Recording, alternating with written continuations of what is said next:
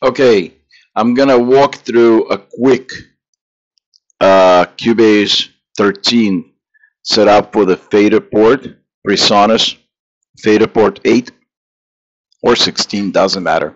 So after we restarted Faderport with select first two tracks select buttons on, we configured for the Cubase and restarted the device.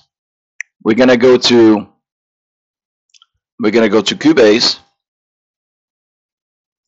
Studio Setup, MIDI, add device, Mackie Control. I already added Mackie Control right here. Here we're going to assign it to port 1, Faderport port 1. Same thing here. I'm going to click Apply, click OK. Then we're going to go to More Options, Mackie Control.